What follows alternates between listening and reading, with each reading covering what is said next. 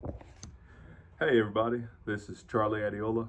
I played football at Northshore High School in Slidell, Louisiana, and I went on to play football at Louisiana Tech for the Bulldogs. I was a defensive tackle and defensive end.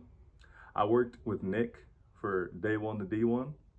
He helped me get to the position I was at Louisiana Tech by just continuing to contact coaches, continuing to get my name out, because at the time, my high school wasn't doing a great job of getting my profile out there as a recruit.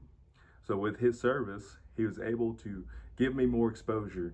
I was able to speak to a lot of coaches, some coaches from LSU, Louisiana Tech. Nick is a family-oriented guy. So whenever you're doing business with him, getting your name out there, he cares about you. He cares about your brand.